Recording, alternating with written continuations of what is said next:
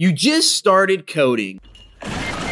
You've probably watched The Matrix. You see all this code on the screen and you're like, man, I want to be a hacker. You look up cool programming languages and lo and behold, you stumble upon C++. Well, in this video, I'm going to tell you that you just made the wrong choice. And if you continue down the path of C++ as your first programming language, you may never become a programmer. So let's talk about why you shouldn't learn C++ as your first programming language. While it is a powerful language and it can give you a lot of control over your computer, it's very hard to learn. And C++ is known for having its complex syntax, which can be difficult to understand for beginners. The fuck's this say?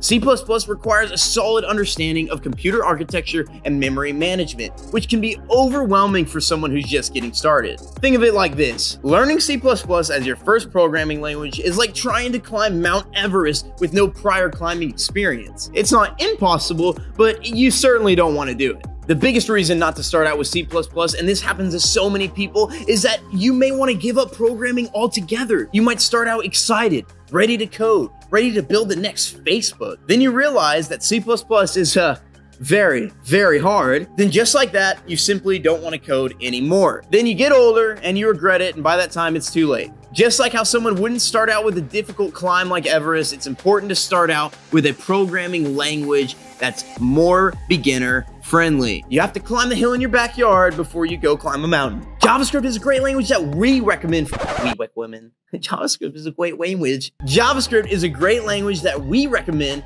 for beginners. It has a much simpler syntax, which makes it easier to read and understand. Also, it provides instant feedback, which can help build your confidence and motivation. By starting out with a beginner-friendly language like JavaScript, you can build a strong foundation in programming and gradually work your way up to more complex languages like C++. That being said, C++ is not impossible, and it can be a valuable skill to have. It's used in a variety of industries, including game development, finance, scientific computing. So if you're interested in working with low-level systems like operating systems, devices and drivers, or embedded systems, learning C++ can be a valuable investment. I'm not saying don't learn it. I'm just saying you can't jump into a fast and powerful sports car without knowing how to drive it. So before you take the jump to C++ and disappoint yourself and stop coding altogether, start learning with something more reasonable. And don't get me wrong, JavaScript is going to be frustrating too, but it will be way less frustrating than C++.